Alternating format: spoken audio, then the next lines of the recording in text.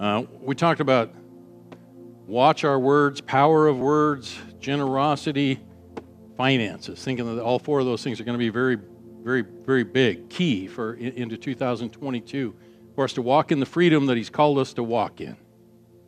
Now, when you start to preach a message like that, and I start talking about words and the power of words, and I said, what is that word that should have, sarcasm, good grief.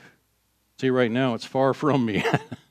I don't want to even speak that word. So after talking about that, preaching about that on Sunday morning, it's like sometimes we have to be careful to pull the beam out of our own eye before we look at a speck in somebody else's eye.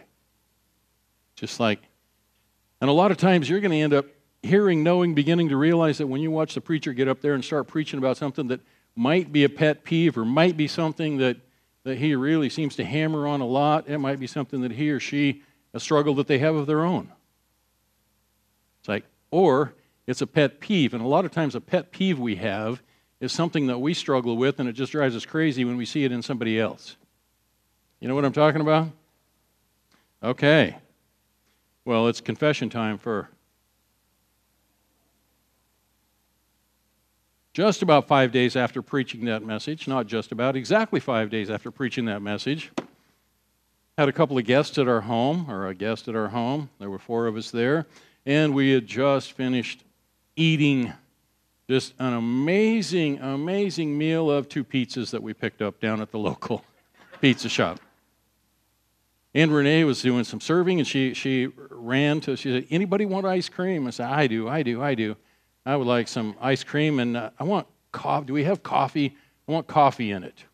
It's like, okay, well, she's gone. She took off to go get that accomplished, and she brought it back. And from my perspective, I was thinking that she would be bringing ice cream, where I like 3/4 of a cup of ice cream, 1/4 of a cup of coffee, where you stir it all up, and it's just like a little bit of coffee-flavored ice cream, if it's good, strong coffee.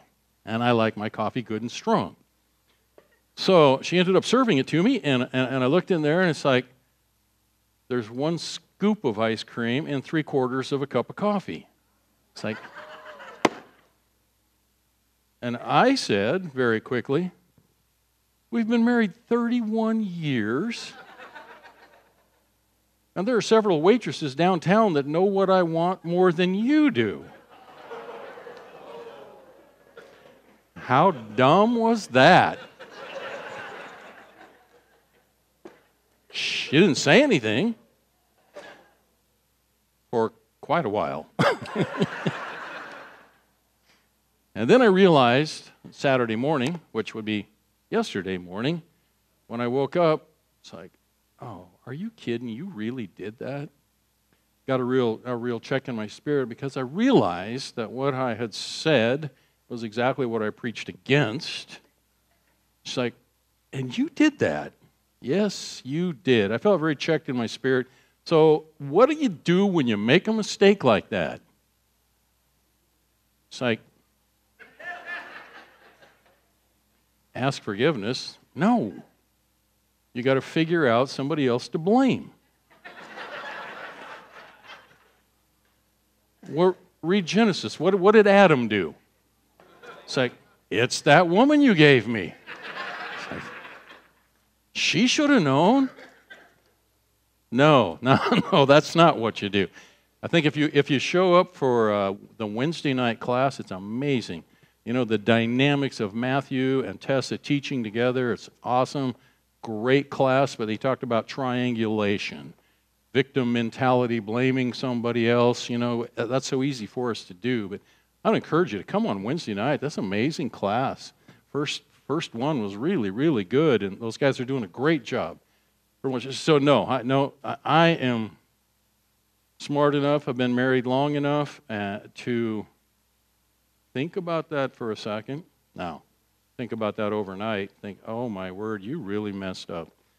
So the first thing that I did is we started up a conversation, and I said, I really messed up, and I am really sorry. I was trying to be funny. Would you forgive me?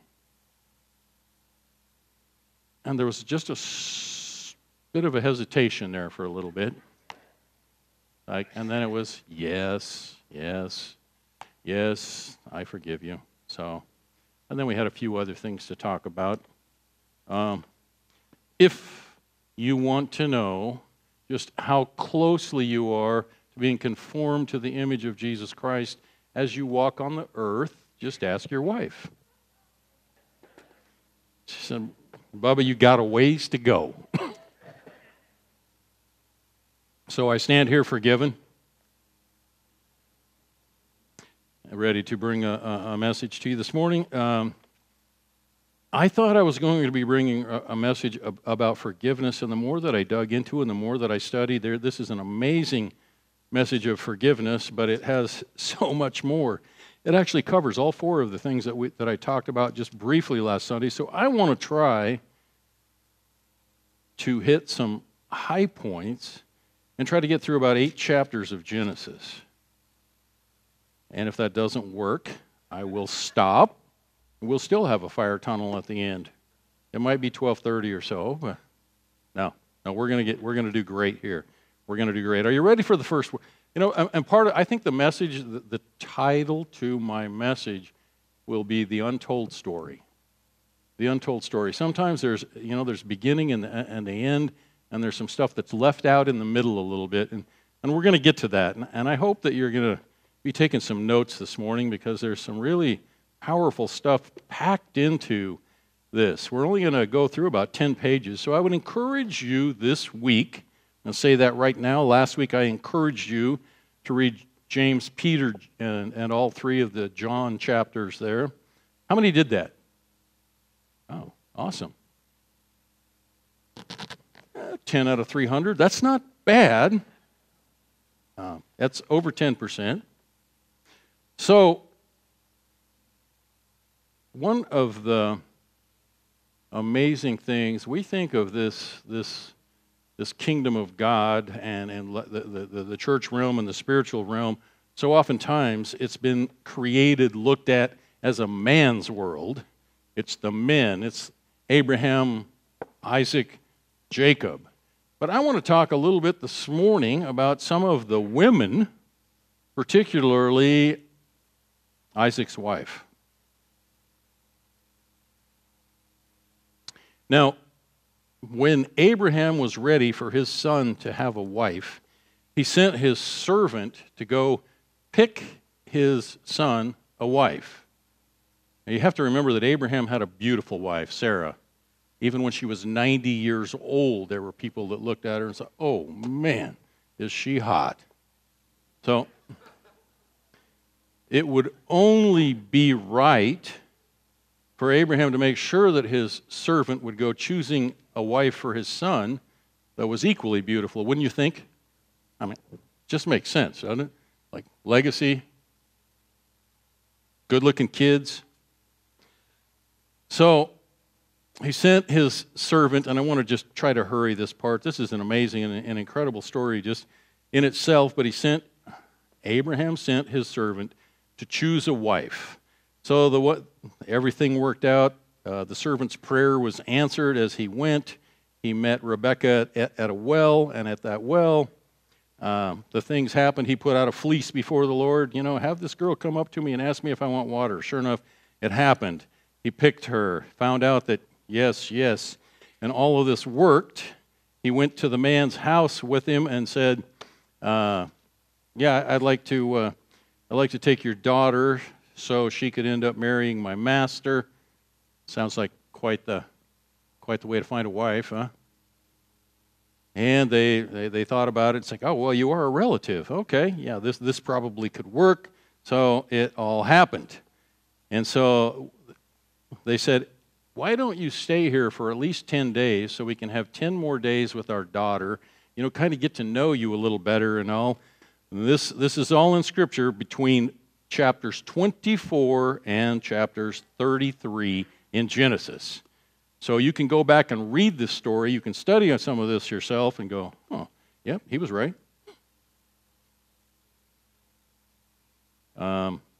So he said, oh man, I can't wait 10 days. I need to get back to my master. And so they said, well, okay, well, you know what? we're going to call our sister down, my daughter, his sister, down, and we're going to let her decide if she wants to go with you or not right now. So they called her down. They ran this situation by her, and she said, yeah, I'll go with him.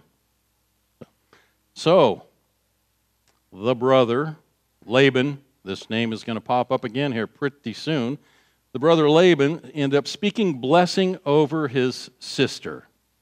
It's like, it can be pretty important, the blessing of a brother over his sister. Where's Luke? Did you hear that? The blessing of a brother over his sister. So they blessed Rebekah and said to her, verse 60, chapter 24, our sister, may you become the mother of thousands of 10,000s, and may your descendants possess the gates of those who hate them. Process that word. This is the word that I believe Laban, maybe there's another brother or two, because it says they blessed Rebekah and said to her, our sister, may you become the mother of thousands of 10,000s. So 1,000 thousands is a million. What's 1,000 10,000s? A billion? Mother of many, many, many, many. May your descendants possess the gates of those who hate them. We're going to move a little fast forward. Like I said, I'm going to be kind of scrambling a little bit here. Go to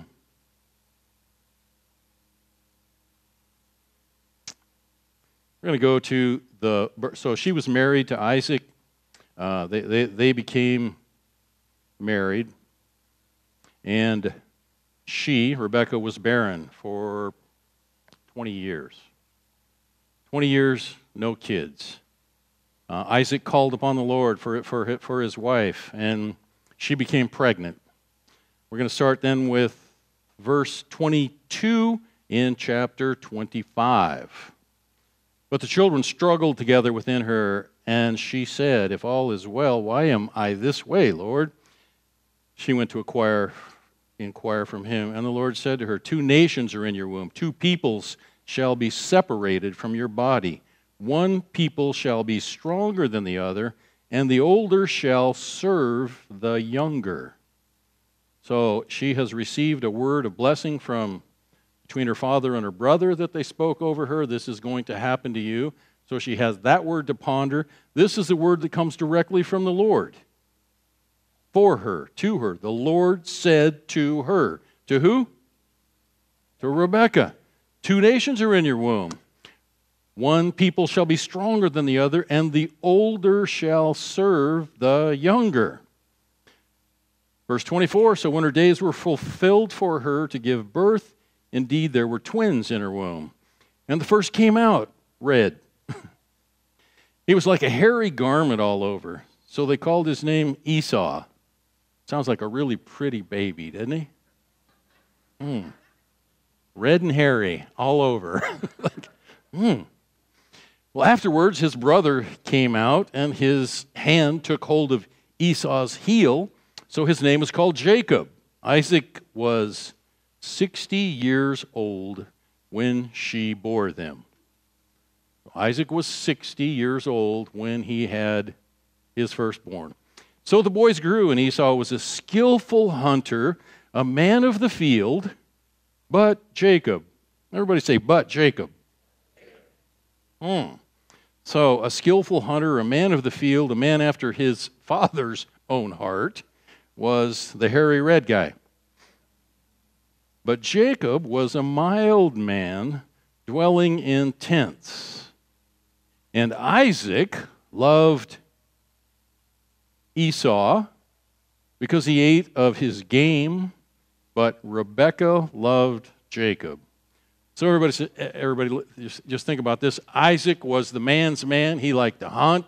He liked to fish. He liked to play football. I mean, he was a man's man, like an athlete. And he was a hairy beast. And it was red. Kind of like some of my family. No, I don't mean hairy and beastly. I just mean red. Okay. So Isaac loved Esau because he ate of his game. You know, he fixed him food. He killed game. He was the man's man. And Rebekah loved Jacob. He was the mild one. He hung out in the tents.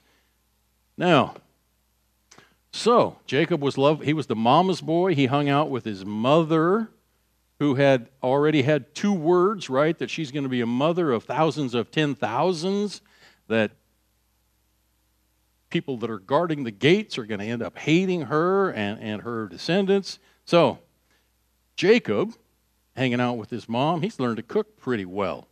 He's hung out around the tents and minding his mother. Let's just say minding his mother. And Esau came in from the field one day and he was weary.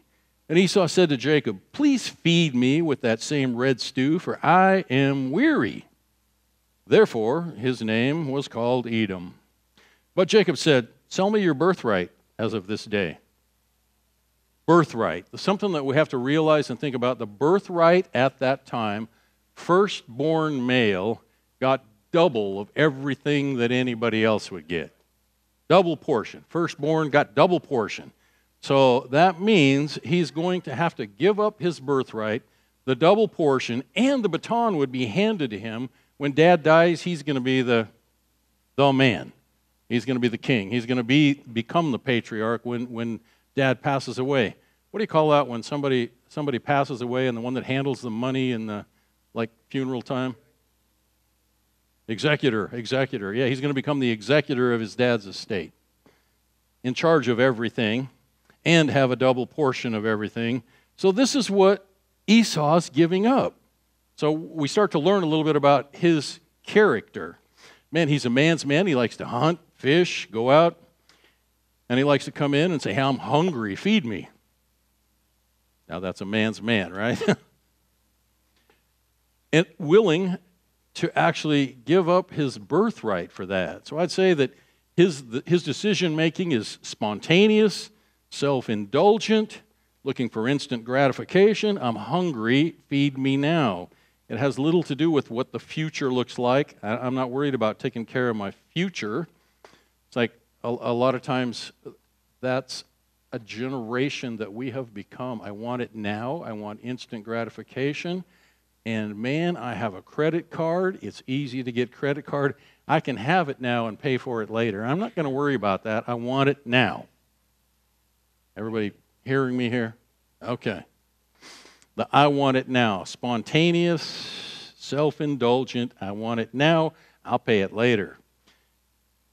Where his brother is more of a sacrifice now. Let's figure this out because I want a bright future that I don't have to end up.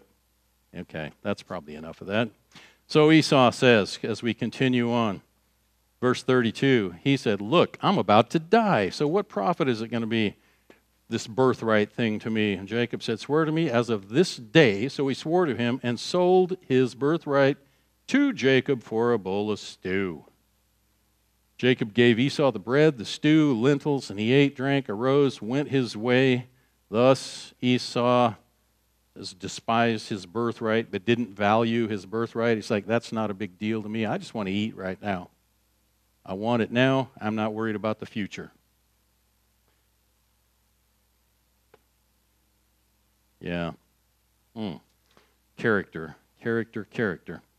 So as we move forward, knowing that Jacob now has the birthright because a deal has been struck, a deal has been made. He sold it for the bowl of stew, for some self-indulgence, spontaneous. I want it now. I want it now.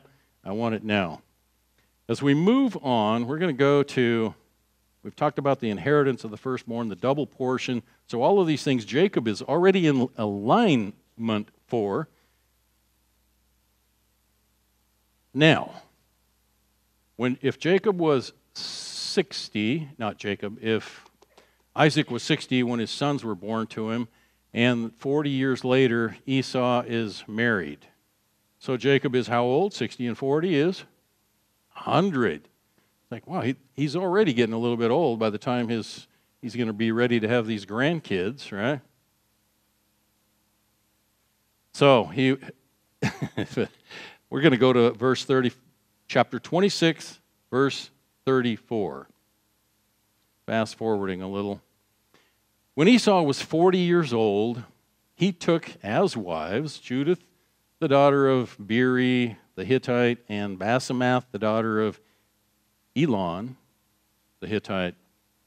And they were a grief of mind to Isaac and Rebekah. They drove him crazy. A grief of mind. They drove him absolutely nuts. Today we would say they were a pain in the rear to those guys. A grief of mind. It's like, oh, why in the world did you pick wives that are from a different culture, that have a completely different belief system than we do, and you picked them for wives? They're driving us crazy. So they were not at all pleased. And Esau, again, Isaac, was 100 years old, so he was not a young man. I can just imagine his patience was very much tried. Now, verse 27, chapter 27, verse 1. I am trying to hurry here. Now it came to pass, when Isaac was old, and his eyes were so dim he could not see. I'm not exactly sure what old. It's somewhere over 100 by now. Living with these two daughters-in-law that are driving him crazy, driving his wife crazy, which makes him even more crazy because he's living with a wife who's been driven crazy. You're married, you know what I'm talking about. Now it came to pass when he was old and his eyes became dim, and he called Esau his older son, who still, from his perspective, was the one who should be receiving the birthright and the most powerful first blessing. Everybody with me? That should have been Esau. As far as Isaac's concerned, that's Esau. He called him to him, his older son, and he said to him, "My son." And he answered him, "Here I am." He said, "Behold, now I'm old. I do not know the day of my death. Now therefore, please take your weapons, your quiver, your bow. Go out to the field and hunt some game for me. Make me a savory food, such as I love." You know what that is. "And bring it to me that I may eat it, that my soul may bless you before I die." My soul may bless you before I die. It's like, this is not just a head blessing. This is not just a trivial, quick blessing. I'm going to bless you from the depths of my soul, son. Are you with me? That my soul may bless you before I die. Now, Rebekah, she's had two prophetic words spoken over her. One came directly from the Lord. One came prophetic word from her brother and dad, who were hearing from the Lord. It certainly sounds as such. Now, Rebekah was listening when Isaac spoke to Esau, his son. And Esau went out to the field to go hunt game and to bring it back. So Rebekah went to her son Jacob, saying, "Indeed, I heard your father speak to Esau, your brother, saying, 'Bring me game, make me food.'" And so she's telling her son what she heard, and she's concocting this amazing, incredible plan that surely doesn't sound like it should work. Doesn't really sound like it should work even to Jacob, but he's listening to his mom.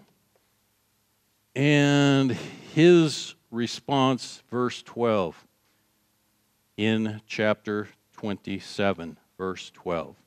"Perhaps my father will feel me, Mom, if we do this. If I get goat skin and put goat skin on my hand and goat skin on my neck, everywhere Dad's going to touch or kiss, goat skin, yes, goat hair, and feel, what if he realizes that I'm a deceiver and he might curse me instead of blessing me, Mom?" His mother said to him, "Let your curse be on me, my son. Only this, obey my voice." Your mom ever told you that? You better obey me right now. I've talked about doing the mother-son dance with my mom. She's the one that would bring most correction. She's like, "Hey, I told you." And when I messed up, she would take her left hand, grab my left hand, and she would use her right hand with a belt, and we would begin to dance. That was the mother-son dance that I danced with my mom on a semi-regular basis. Obey my voice. So, go. Obey my voice, go. Here's what we're going to do. We're going to grab something that's close and quick. We're going to prepare it really well, plenty of spice. We're going to fix up a meal that I know your dad likes. I've been cooking for him for nearly 100 years now, 80 years or so. You know, it's a long time. I know what he wants. I'll cook it up. You pretend to be your brother. This is going to work. Go, obey me. So he did. He went. He obeyed her. And Jacob went in to his father after the meal was prepared, said to his father, Jacob said to his father, verse 19, 27, I am Esau, your firstborn. I've done just as you told me. Please arise, sit, and eat of my game, that your soul may bless me, Dad. Isaac said to his son, how is it that you have found this game so quickly, my son? And he said, oh, Dad, the Lord God brought it to me. And Isaac said to Jacob, please come near me that I may feel you, my son, whether you are really my son Esau or not. So Jacob went near, like, oh dear, oh dear. Jacob went near to Isaac, his father, and he felt him and said, the voice is Jacob's voice, but the hands are the hands of a hairy beast, or the hands of Esau. And he did not recognize him, but his hands were hairy like his brothers. So he blessed him. And he said, are you ready, my son, Esau? And he said, yes, I am. He said, bring it near to me, and I will eat my son's game, so that my soul may bless you. It's like, I need to get full, I need to get happy, and you're going to have the full blessing of my soul, son. So he brought him near to him, he fed him, gave him some wine, he drank, and his father Isaac said to him, come now and kiss me, my son. He came near him, kissed him, he smelled the smell of his clothing, and his mother had chosen the right clothing, so it smelled like a man. I had a little grandson that used to come out. He's about 4 or 5 years old, and he'd go, I smell like a man.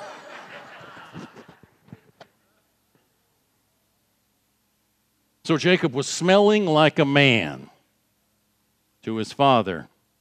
So he came near, he kissed him, he smelled him, and he blessed him. He says, surely the smell of my son is like the smell of a field which the Lord has blessed. Therefore may God give you of the dew of heaven, of the fatness of the earth, and plenty of grain and wine. Let people serve you. Let nations bow down to you. Be master over your brethren, and let your mother's sons bow down to you. Now, think back. What were the words that Rebekah heard? It's the same kind of blessing that's being spoken over him right now. It's like, I already heard these words. I already heard these words. I need to do whatever I can do for him to get the right blessing. Cursed be everyone who curses you, and blessed be those who bless you. Then it happened just as soon as Isaac had finished blessing Jacob, and he got out of there. He'd scarcely gone from the presence of Isaac, his father, that Esau, his brother, came in from his hunting. He also had made savory food, brought it to his dad, and said, Dad, arise, eat of what I have prepared for you. I'm giving the short version now, that your soul may bless me. I want your soul's blessing. And his father Isaac said to him, who are you? I'm your son, your firstborn, Esau. Then Isaac began trembling exceedingly and said, who? Where's the one who hunted game and brought it to me first? I ate all of it before you came, and I've blessed him, and indeed he shall be blessed.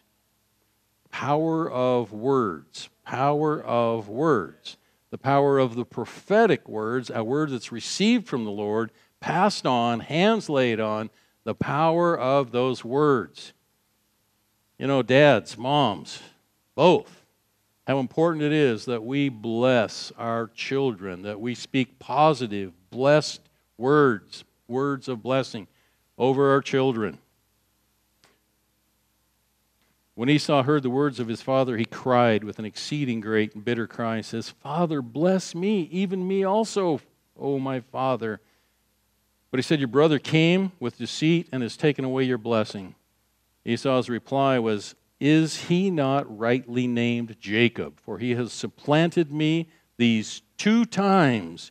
He took away my birthright. It's like, oh, we talk about that triangulation. He's the bad guy. He took it away. Like, no, you gave it to him. You handed it over. Rather than think about your future, you handed it over for a bowl of stew. This makes me think when I think the financial things. I remember somebody that I was trying to mentor, probably 35 years ago, when a young man in his early 30s at that time. And I was trying to tell him the importance of putting money aside. In fact, he had a house at that time, and hanging on to that house, a rental house. Hang on to it. Hang on to it. No. There's things I want to do. There's things I want to have. I remember him saying, I said, man, if you will just hang on right now, invest and hang on, invest and hang on. He said, no, Lynn. I said, yeah? He said, I'm young. I want to live life while I'm young. He said, when I turn 50, if I have to, I'll go flip hamburgers then. Kind of funny that you think 50 is old when you just barely turned 30, but man, how quickly that comes, huh? Like, same kind of thinking that Esau had. It's like, yeah, I'll worry about that later. I'll worry about that later, not now. Esau said he's rightly named. He's messed with me. He stole this. He took that. And Isaac answered and said to Esau, indeed, I've made him your master. All his brethren I've given to him as servants, wine, grain. He's been well sustained. So what shall I do for you, my son? And Esau said to his father, have you only one blessing, my father? Bless me, even me, father. He lifted up his voice and wept. Then Isaac his father answered and said to him, behold, your dwelling shall be of the fatness of the earth. You're going to live out in the wild. And of the dew of heaven from above. By your sword you shall live. You shall serve your brother, and it shall come to pass when you become restless that you shall break his yoke from your neck. Does everybody here know what a yoke is? Yeah, it's like I've had pictures. In fact, I've even had a couple of them because I thought they were really cool. The yokes, big leather collar that they put around a neck, and then it straps to another big leather collar, so two oxen, 2 horses, whatever, or one big leather collar that goes around that somebody with reins is directing, because it pulls, does all the work. And it says really clearly right here that it shall come to pass when you become restless that you shall break his yoke from your neck. So he's wearing Jacob's yoke on his neck. So who's got control of his life? Jacob. Because he's wearing Jacob's yoke, Jacob's got the reins in. Everybody with me? It's like, okay, well, as we fast forward again, I'm going to say, the missing parts.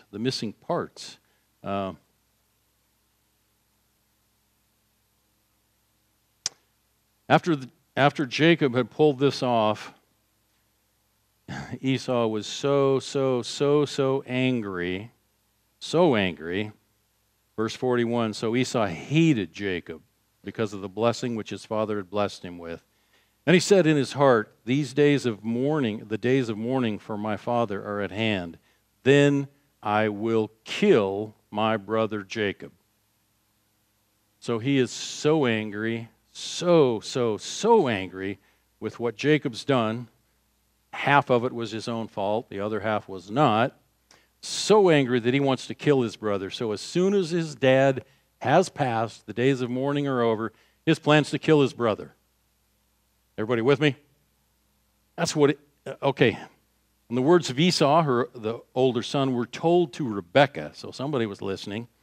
So she sent and called Jacob, her younger son, to her, said to him, surely your brother Esau comforts himself. Everybody say comforts himself. He made himself feel better because he was so caught up in having revenge against his brother that he comforted himself in hating him, knowing and planning that he's going to kill him. Let's think about that for a second. It's something that we can, I remember working in Celebrate Recovery and working through forgiveness issues with a lot of people, and finding that some people found solace and found comfort in extreme anger, thinking about what would I do, what could I do, how could I do it. You know anybody like that? You've seen it, you've heard it, you've probably even done it for a little while. Somebody that's made you so mad, that hurt you enough, disappointed you, whatever, that your thoughts were so focused on getting even, not necessarily physically killing, but getting even, that you found some comfort in that. Everybody's just looking at me a little bit funny. Anybody been there? Yeah, lots of people. Okay, a lot of people. A lot of us have been there. I've been there before, where I felt like I was so cheated, that I really would go back and think about that and find almost an exhilaration in being so mad and thinking, what I would love to just punch their lights out, run that scenario through your head. Yeah, now I'm finally seeing some heads shake. Yeah.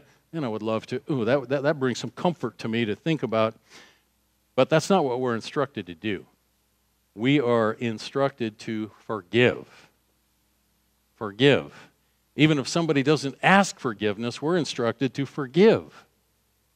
There was a situation that came up in my life where I don't really even have kind of time to go into any detail, but where someone really tricked me good in a real estate deal, looking for a partnership, then completely cheated me, didn't do what they said they were going to do at all. It's the last partnership I was ever a part of. And then I started feeling convicted because of how I ended the partnership and ended the thing. So I called him to go have lunch with him once I'd started leading Celebrate Recovery. Not just started leading Celebrate Recovery, and felt a little guilty, even though I was the one that was wronged. So I asked him to lunch, and we had this conversation, and I said, the way that I felt, the things that I said, the way that I ended this partnership, I just want to ask you to forgive me for that, with the full expectation that he would say back to me, you know what, I'm really sorry, Lynn, about what I did to you. Instead, he said, I forgive you. And then he stood up and left, and I was like, that didn't work out like it was supposed to. That didn't work out like it was supposed to. There was full expectation on my part that there was going to be reconciliation, because he was going to ask me for forgiveness as well. But nope. Yeah, I forgive you. So that made it worse, because I had an expectation in that relationship that once I humbled myself to forgive him, but I wasn't really humbling myself because I had an expectation from that. We're called to be the ones that can humble ourselves, that can truly forgive. Okay, moving forward. Would you guys be good if I take like another 10 or 12 minutes, because it's noon? Okay. Then I'll continue talking fast. Now, Rebekah gets her boy and says, he is intending to kill you, my son. Verse 43, now therefore, my son, obey my voice. Again, his mother, obey my voice. Don't even question this. Arise, flee to my brother Laban. Go to my brother Laban, stay with him a few days until your brother's fury turns away. And so he did exactly that, stayed there. That few days was 20 years. 20 years. 20 years was the few days. But while he was there, I just encourage you to read this. This is such amazing, good stuff. And Rebekah said, after she sent her son away, go to my brother Laban and hang out there. You be there. It's a good, safe place. And Rebekah said to Isaac, then she went in to her husband and said, I'm weary of my life because of the daughters around here. These two women that my son has married, that Esau has married, are driving me crazy. We surely do not want Jacob to marry one of the women from around here. So let's send him off to go be with just a little bit of manipulation. Let's send him off to go be with my brother. So Isaac called Jacob, blessed him, and charged him, saying to him, you shall not, excuse me, you shall not take a wife from the daughters of Canaan.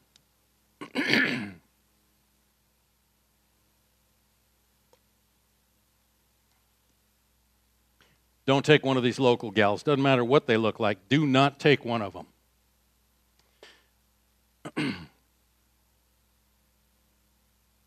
Arise, go to Padan Aram, to the house of Bethuel, of your mother's father, and take yourself a wife from there, of the daughters of Laban, your mother's brother. It's like, we do not encourage you to be marrying a cousin these days. But this was fully approved. All right, go do it. It's going to be the right culture. It's going to be the right woman. And let's just keep this going. Find somebody really beautiful when you get there. May God Almighty. So he's speaking another blessing over his son.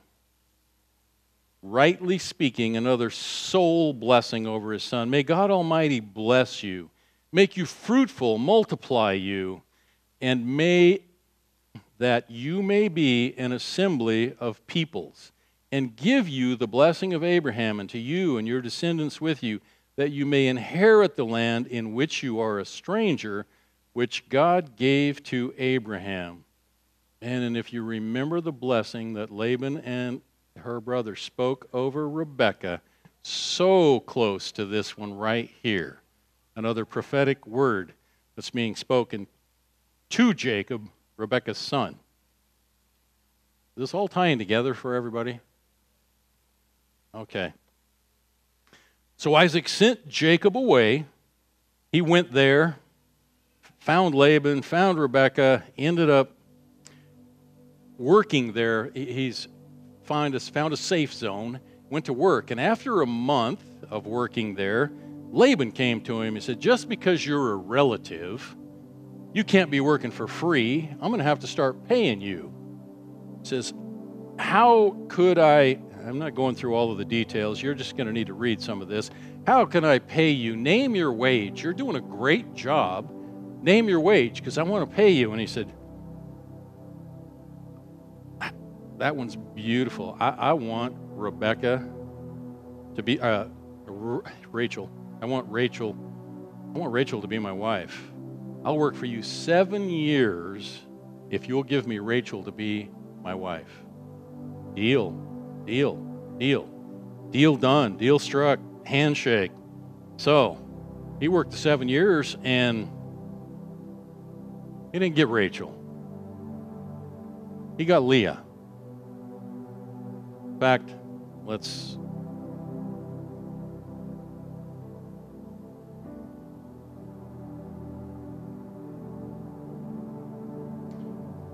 we're in chapter 29, verse 15. That's what I just covered, down to 17. Rachel was the younger, had 2 daughters, and he made the bargain, made the deal, 7 years for Rachel. Now, verse 17, Leah's eyes were delicate. Are we looking for delicate eyes? No, that's not exactly what he was looking for, but Rachel was beautiful of form and appearance, not just delicate eyes. Now Jacob loved her, and he said, I'll serve you 7 years for her, At the end of that 7 years, though, he received Leah. Now, as the story goes, he said, oh, you tricked me, you tricked me, you tricked me. He spent the first night with Leah, said, you tricked me. He said, okay, here's the deal. You give me another 7 years, and I will give you Rachel as well. So that's what happened. He received Rachel, but back as he was leaving, I got myself in such a rush, I forgot something really, really important. When Jacob spent his first night out, when he was sent off and spent his first night out by himself, we're talking about the gentle guy with no hair, whose mom was a mama's boy, spent his first night out by himself, just with his backpack, that angels came. He had that first night, he had a dream. Angels came, ascending up and down the ladder, and he saw that, and he goes, whoa, I am right here in the place of God, in the presence of God, and I didn't realize it. Didn't realize that. So then he heard the Lord speak to him and said, I'm going to go with you. Your descendants will be many as the sand, and I'm going to protect you. I'm going to go with you. And Jacob then made a deal with the Lord. He said, if you will go with me, if you will protect me, if you will bring me back to this land that's been promised to my father and my grandfather, he said, if you will go with me and protect me, I promise you, I'll make a covenant with you that I will give you 10% of everything as a tithe of everything that you give me. Wow.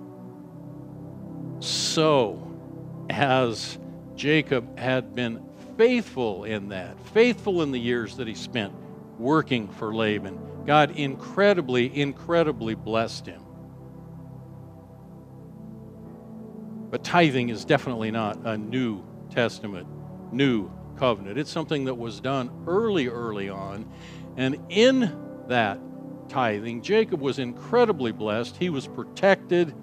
And we're going to move now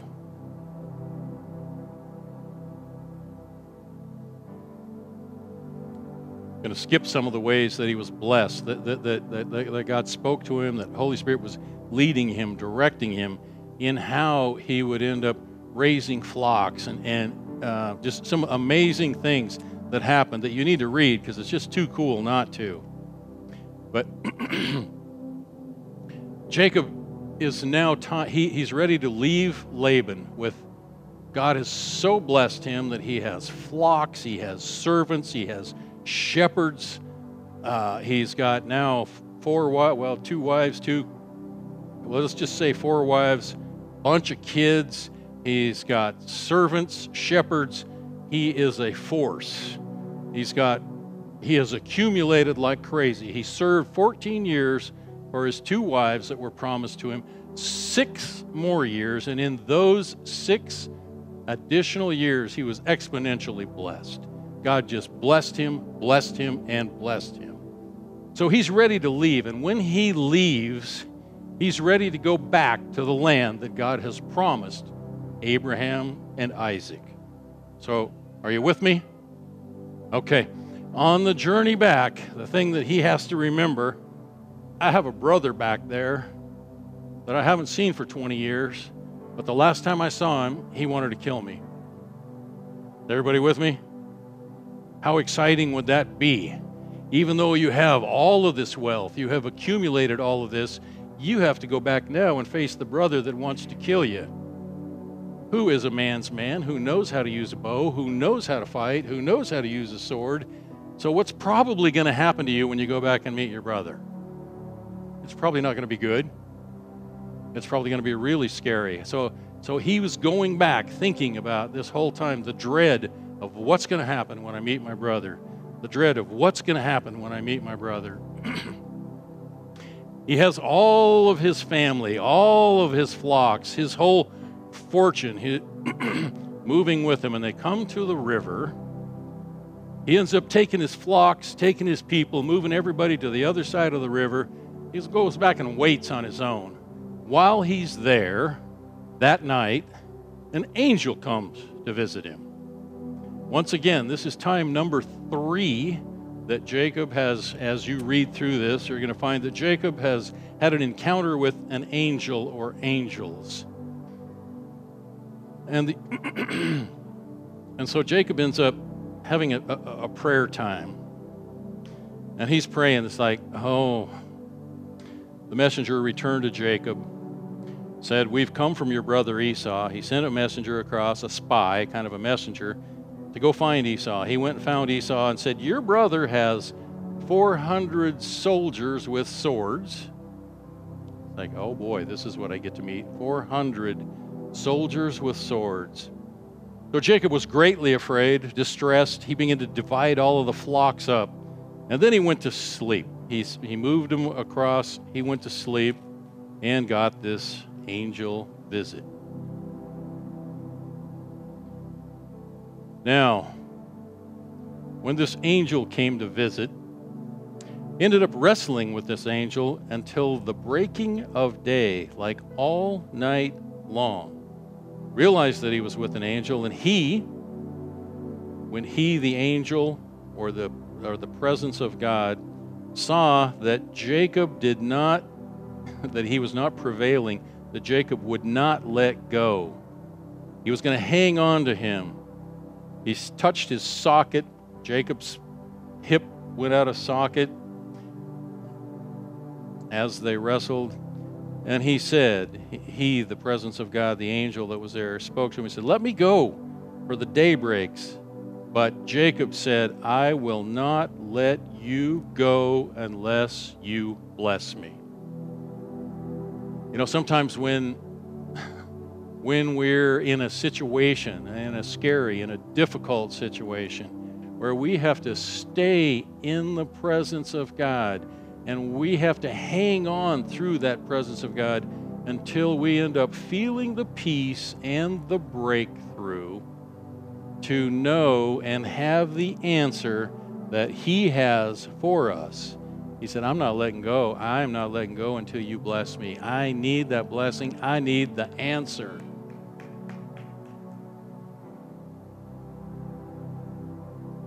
Jacob asked him, it's like, what's your name? And he said, why are you asking my name? Your name is no longer going to be Jacob. You won't be the supplanter anymore, but your name is going to become Israel. For you have struggled with God and with men and have prevailed. See, sometimes it's hanging on. It's praying through the night, hanging on, prevailing with God until breakthrough takes place. Maybe it's more than just the night. Maybe it's hanging on and continuing, hanging on, praying. It's like, God, I'm not going to quit until you bless me. So, in the morning, Jacob went across. He lined everybody up, the least important to him first, just in case his brother just started slaughtering people. That's going to start with the least important to me. And then they get to me, maybe I can get away. But here's what happened. You know, Jacob lifted his eyes and he looked, and there Esau was coming towards him. With him 400 men. So he divided all of the people up. He crossed over, and when he got close to his brother, he crossed over and then he began to bow. He bowed 7 times in front of his brother until he came near. And then Esau began to run to him. And he ran to him, met him, embraced him, fell on his neck, and kissed him. Together they wept. Lifted his eyes and saw the women and the children and all that Jacob had. And he goes, wow, what is this? This is my family. This is my family. And all of this stuff is a gift for you. And his brother Esau said, I don't need your gifts. I am so good. It's just I'm just glad to be reconciled to you. This is awesome. It's amazing. And I want you to know that I love you. He wept on his neck. And I just hugged him. And I'm thinking, well, what's the middle of this story? I want you to just think back with me that there was a yoke on Esau's neck. And that yoke was something that Jacob controlled, but when Esau got to the point and realized that I don't have to hate him to find comfort, I can end up finding comfort in the Lord. I can forgive my brother, and when I do, I will be throwing this yoke to the ground. And that yoke no longer will hinder me, no longer will hold me back, but I'm going to be able to walk in freedom. I'm going to not have a ceiling on what I can accomplish and what I can do. I can do all things through Christ Jesus who gives me the strength. But I need to be able to forgive my brother first. Now, had Jacob asked forgiveness? No. Esau just figured it out on his own, and the Lord working on his heart. Jacob didn't do anything but just shake in his boots and be absolutely fearful. It's like the Lord had told him, I'm going to take care of you. You're going to go back to that land. You're going to possess that land. But hanging on to that word, that sometimes is a challenge for all of us. When we look at the circumstance, hanging on to the word of God that says, you can do it. Trust me, I'm saying, do it. Go. I've got your back. I am protecting you. Now, go. But we see the circumstance, and that doesn't make sense. My brother's got 400 men with soldiers. I know that he's going to cut me up. I'm going to get killed. But God's faithful. God is so faithful. Sometimes a situation that looks absolutely impossible, we just have to resort to the word that says, with God, nothing is impossible. Everybody say that with me. With God, nothing is impossible. There's power in the spoken words. There's power in blessing. And there's power. Our power comes from God. A loving, promising, awesome, all-powerful God. Oh, thank you, Jesus.